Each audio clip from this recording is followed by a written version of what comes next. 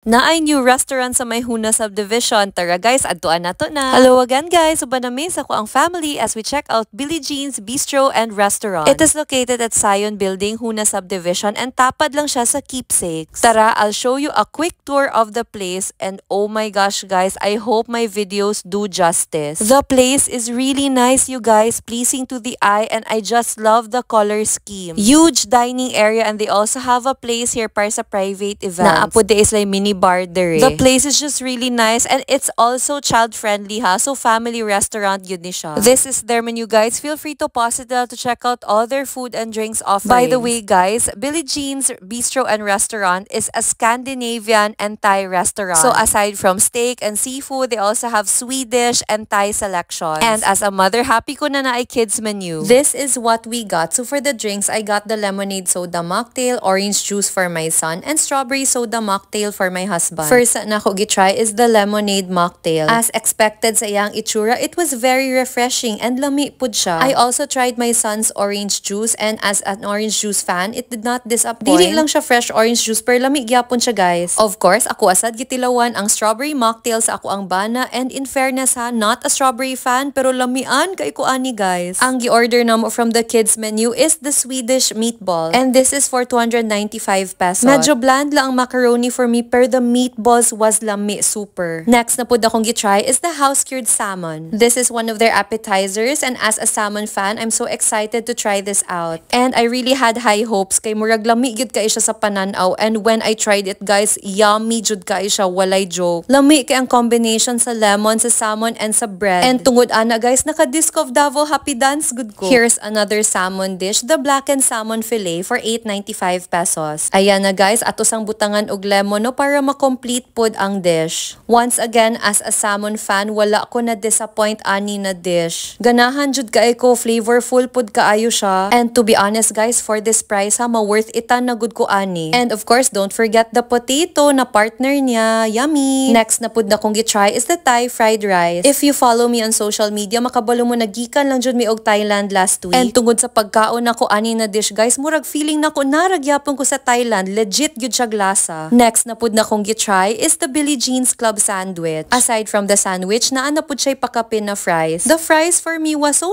lang, typical fries, pero it was a good add-on to the sandwich. Karon, itry na po nato ang sandwich itself, and when I tried it guys, in fairness ha, sa kadako niya naglisod good ko og kaon, and yes, it was good as well. As for my husband na sandwich slash burger lover, ganahan po kay siya ani pasadong pasado sa iyaha. Last but not the least, kay mag-dessert na po ta the pineapple spring rolls. So I had my doubts guys, abi na ako kanang typical turon-ish lang siya, but when I tried it, wait lang, lami good kay siya guys. Wala ko nag-expect na ang pinya na murag himuon nimong turon na lami di ay. And tanawa siksik pud kay siya guys. Apil pud di diri ang homemade na ice cream, and it was also good. All together, it made a perfect dessert indeed. Karon guys, mag-overall rating na pud ko sa BillyJean's Bistro and Restaurant. For the food and considering its price point, I give this restaurant a 9 out of 10. As for the place, I give it also a 9 out of 10 kay in fairness naman po'y parkinganan. If you ask me, you should definitely add this place to your list. So katulang guys, thanks for watching. Bye-bye!